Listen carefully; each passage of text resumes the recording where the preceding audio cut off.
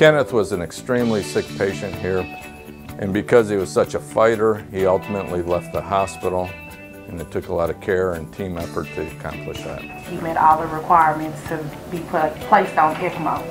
He had a 1 in 4 chance and mortality rate. He said that if I agreed to do the ECMO, then the ECMO would give him a 50% chance.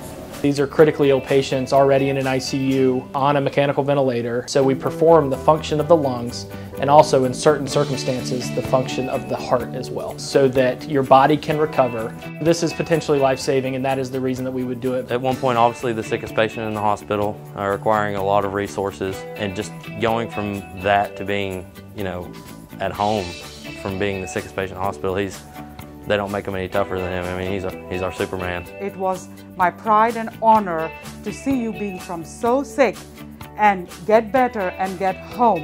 This is my family. I am so thankful to every last one of them. While the medical care team takes care of the physical needs of the patients, we take care of the family members, the patient's spiritual needs, and any of the staff's spiritual needs as well. It's a blessing to still be here.